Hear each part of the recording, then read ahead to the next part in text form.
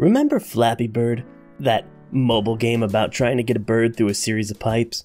Yeah, that really simple game. The one that made people sell phones with it installed for thousands and thousands of dollars? Well, instead of mortgaging your house, you can now drop $3 on Steam and experience all the frustrating glory of Flappy Bird, but in virtual reality.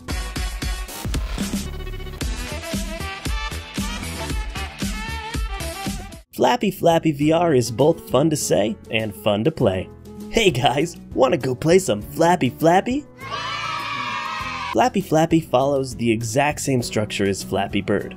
While moving forward at a constant speed, you flap your arms to gain altitude or remain still to fall.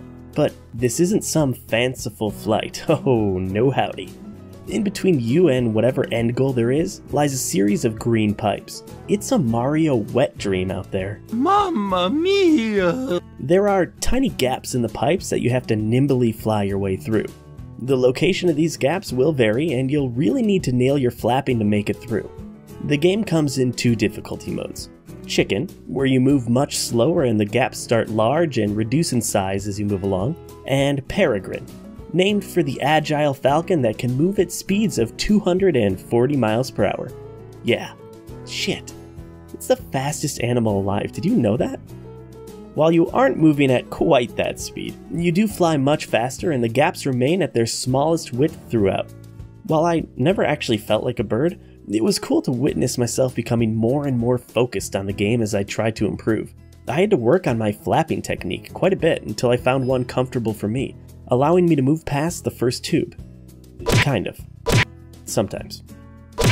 The gameplay is relatively simple, but it is frustrating. Because there isn't a simple button press to flap, so you're wildly flailing your arms, and you need to have the precise amount of movement and force for each flap, and that's not easy to do. It's particularly tough, okay, nearly impossible really, on gaps where the first one is really low and the second is really high. You just have too much speed and too much trajectory to make it. But those frustrations aside, you will get better at the game. Start in chicken mode and learn how to best flap for yourself. For instance, you could use full arm movements or just a flick of the wrist. And then move on to Peregrine and start dying. A lot. But with each death, you will improve. It's a cool process. There is one more addition the game makes that I loved. When you pass a certain number of tubes, you get the option to caw. You can either make this noise in real life, or press a trigger, but what it does is send a bird to fly next to you. For every bird you have, the points are multiplied by that amount. They will die off periodically, but it's a great way to chase the high score. You get two pretty neat wings attached to your body, but you'll only see them at the start. Otherwise, all you're looking at is tubes. Oh, go figure, look at that. Oh, look at that. The world itself is polygonal and drab, but you will almost never look at your surroundings because you need to maximize your concentration on the course itself.